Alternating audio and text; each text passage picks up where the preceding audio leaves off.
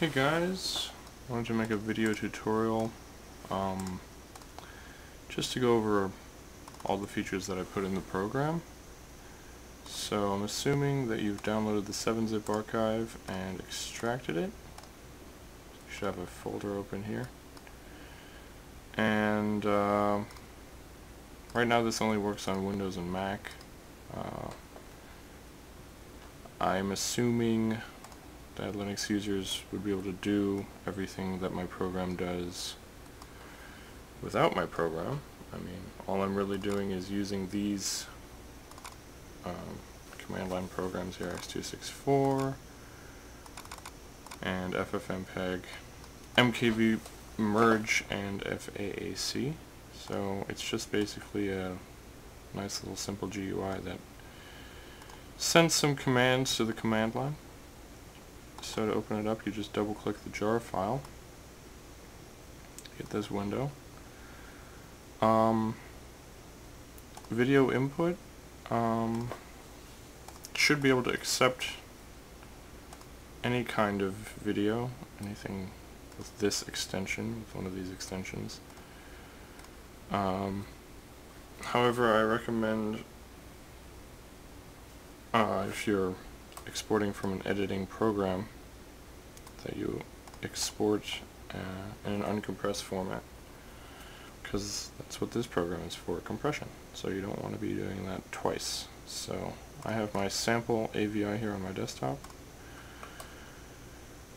I have default encoding settings. I mean, this is CRF18 for x264 HD video. That's actually pretty high, but it should work for almost anything.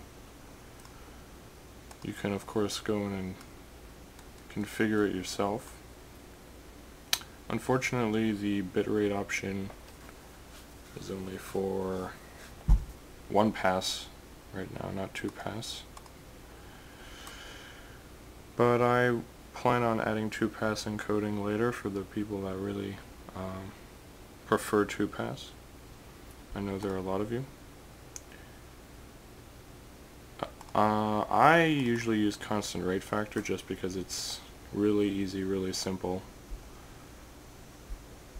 and I mean, if you don't know what constant rate factor is, I'm sure you can find out, but you know, here you can modify the various settings for encoding using x264. I've added some presets. Fractality gave me settings that he recommends, and I also just used just created some generic YouTube preset, CRF 20.5, and you know, it should work well for YouTube. I know pretty much everybody makes videos for YouTube now. So you could also, if you want, check this little checkbox, use custom, and you can write whatever text you want in here. So let's say we actually do want CRF18, you could just replace that, or whatever other options you want, you can specify them here, and if this is checked, it will use exactly the text that is here. Now this also means that it's basically going to grab the text directly and feed it to the command line. So if you made a mistake, for example, if the space isn't here, it won't encode because it won't be able to interpret this flag. So there is some risk, I suppose, in using the custom settings, but I'm assuming you know what you're doing. Other than that, the configuration window does all that for you. So you don't have to worry about syntax. You can just go ahead and, you know, hit save, and it'll apply those settings. Here you can specify your output location. I'm just going to output it to the desktop. Name the file test. And if you want it to be an MKV, its default is MKV, or if you want MP4, you can choose that as well. So now that you have all this set, your input video, your options for video encoding and your output location, you have two options. You can either encode using this button. This encodes only the video, and you'll just get a test.mp4 file that's video using x264. Or you can hit one-click encode, and basically does exactly what the pop-up text says. Just takes the audio from the input file, encodes it to an M4A file using AAC, and right now I have a preset just using the Quantizer 500, I believe is what it's called. It's a really high bitrate setting, and I'm assuming you're using high quality audio source. So Q500 should be good for anything. Maybe in the future I'll add audio options, but most operating systems have, you know, pretty good audio encoding software already, so I decided not to add that in the first release, but if people really want that, I guess I could add it in. Shouldn't be too much trouble. But yeah, I mean, if you want your own audio to mux, you can use your own program and, you know, render out or encode an M4A and then mux it using your own program as well. And you can just use the encode option here and use the video from it, and that'll be fine. But I'm gonna hit one-click encode. This option is also exactly what it says here. If I don't check it, then it's going to output three files. It's going to output a video file, mp4, test.mp4, an audio file, test.m4a, and a muxed file, test-muxed.mp4. If I hit cleanup, it'll delete the intermediate files basically and just leave the muxed file. So I'm not going to do that. I'm just going to hit one-click encode, and this is only a 3-second clip, so it should encode pretty quickly, and there you go. You have your video, audio, and muxed file all right there. I've also added a video splitter. I know a lot of people capture gameplays and,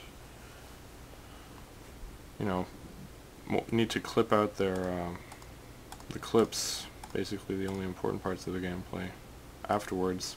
Sometimes this can be tedious, but using this we can easily do that.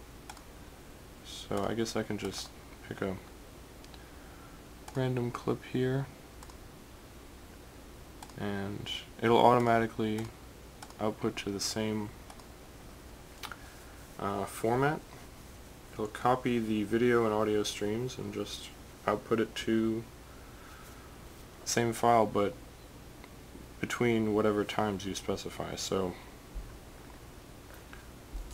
let's name it tester, and it automatically knows that it's an AVI, so it'll name it tester.avi, and we want to have it between 1 and 1:30, and then I'll hit split. Now I didn't add a progress bar for this because, to be honest, I was lazy, but it shouldn't really take that long considering that it's not encoding anything. It's merely seeking to the location that you specified, copying the streams until this point, and then writing that to a video file. So really shouldn't be that intensive, shouldn't take that long. Sometimes it takes a little longer to find the location if it's, you know, further into the video, but it really shouldn't be that intensive. So I guess I'll just skip to the end here whenever this is done.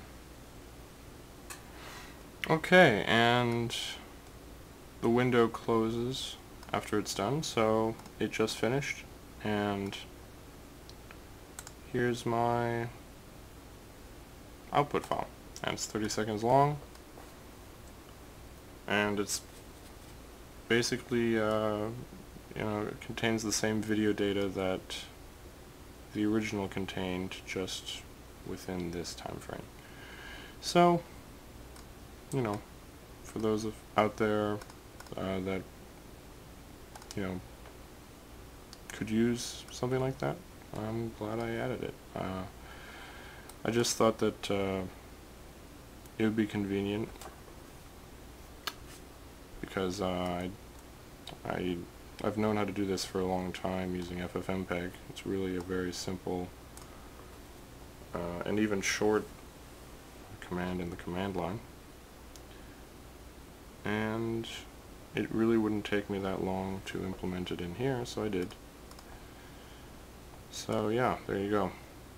In the future, a lot of people have been asking about batch encoding, queuing up just like a giant list of files to encode, all with possibly different encoding settings, and just hitting enter or hitting encode and letting that run overnight or something. I do plan on adding these features, but I now have a lot less time since school started back up, and I guess what I'm trying to say is development is going to be slower than it has been. I basically wrote this program in the last month of my summer break. But anyway, I'm starting to ramble, so I'm just going to cut myself off, say if you have any bugs, please report them to my email at bjorn248@gmail.com, and that's in the README as well. So if you'd like to see anything that you think would be useful, and you think that I could possibly add, let me know, and we'll definitely talk about it. I'm open to ideas, and enjoy the program.